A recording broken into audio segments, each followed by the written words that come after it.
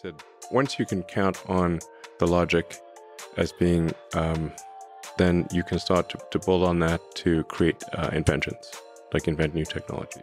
Might this be the end of the era of ChatGPT? Because you won't believe your eyes when you see how Grok.AI has outperformed ChatGPT on standardized tests.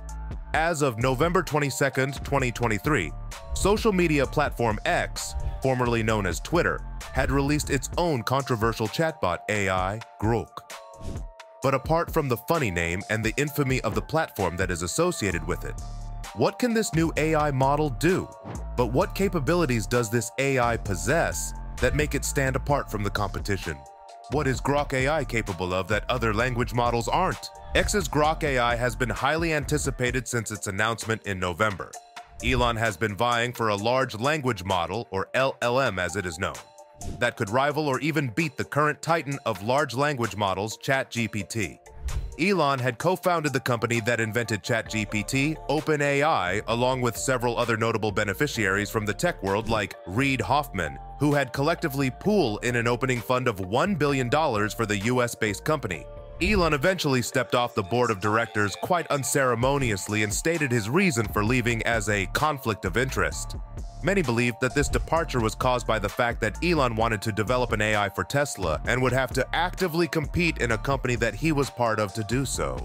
Elon would eventually work on salvaging his company Tesla, which was a sinking ship, and focus on SpaceX in the meantime, with his hopes of building an AI taking the back burner for now. Jump to 2022, OpenAI, after pacing through several iterations and models of a chatbot, would finally settle on and release ChatGPT to the public in November of 2022. While the world had been relatively unaware of how capable AI was, ChatGPT would blow people's expectations of what a language model could do. Within just a week, this simple language model would garner 1 million users.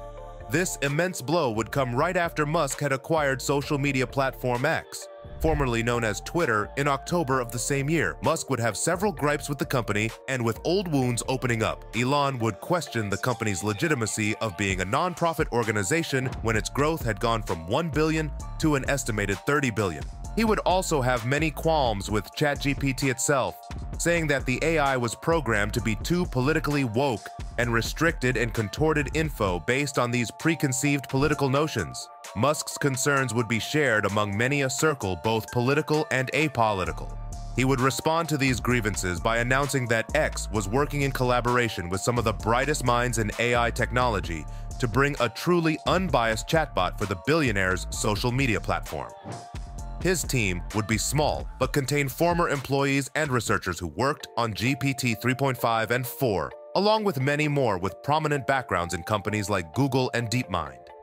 They would begin a company together in March of 2023 named X.AI and would incorporate the newfound company into X on the 12th of July, 2023.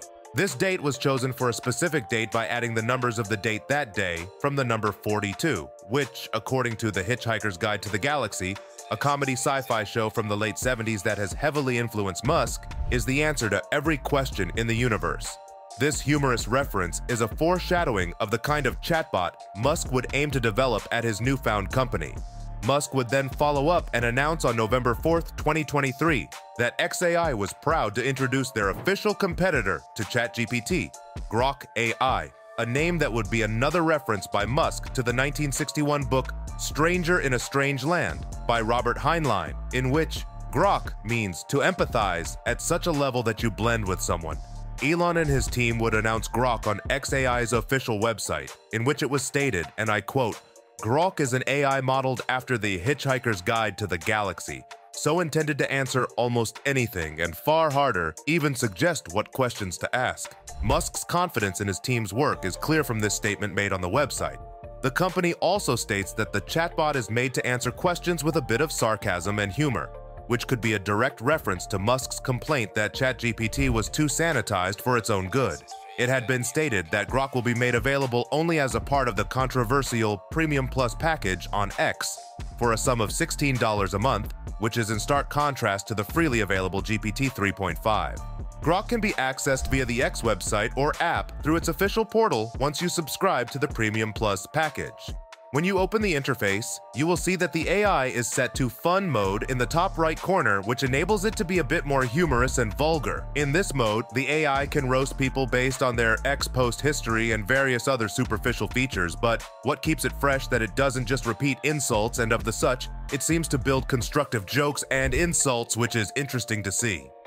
Switching Grok to regular mode and using it will turn it into what everyone expects of these language models and give info with sources to any queries without any sort of jokes or insults. As with any language model, Grok seems to have its faults as well when it comes to staying in the context of conversations. It seems to trail away when you ask it to explain previous queries. Users of the new Grok AI have reported that it's a bit of a shock to see how the bot replies in comparison to ChatGPT, with one interaction being recorded as such.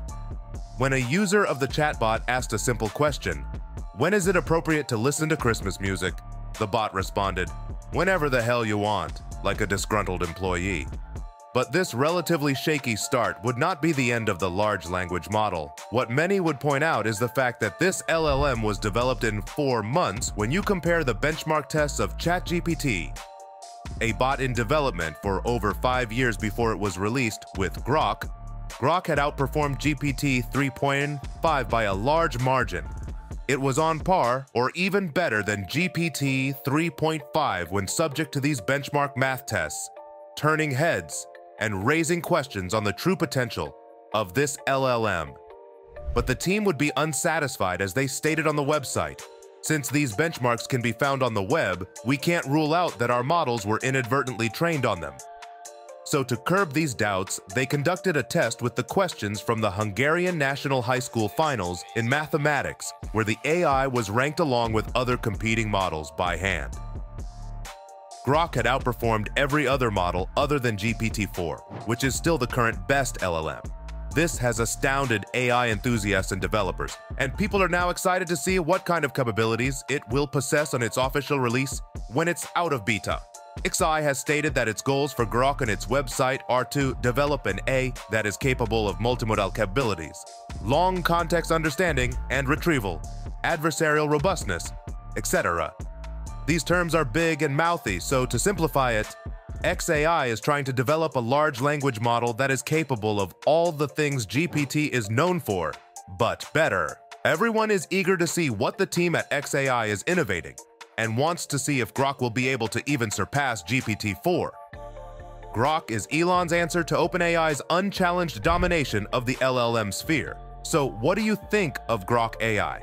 Do you think Grok is going to shock the AI industry with its capabilities in the future?